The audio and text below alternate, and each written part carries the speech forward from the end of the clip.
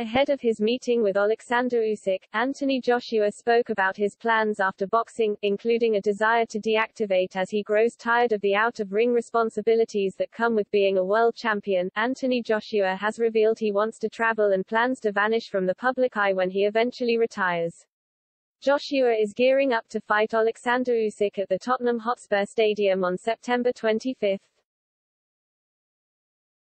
The Briton, whose WBA, WBA and IBF world titles will be on the line against the Ukrainian, has not fought since his win over Kubrat Pulev in December 2020. He is nearing the end of an intense camp that has seen the 31-year-old become much leaner as he has seemingly opted for speed against Usyk. In an interview with the Daily Mail, Joshua, who wants to retire at 36, revealed his plans after he exits the ring, and he holds a strong desire to lead a low-profile life.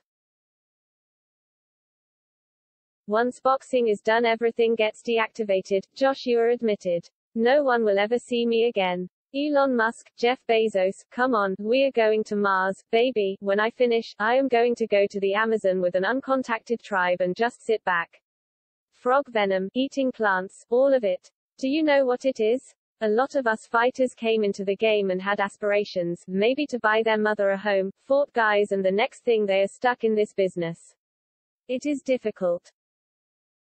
I never thought I would kind of grow to be in this position. It comes with pressure because honestly, I never yearned for the fame or attention. I just dedicated myself to the sport. If I could just focus on the sport, I would do it for a long amount of time, but it is everything else that comes with it that tends to steer people away.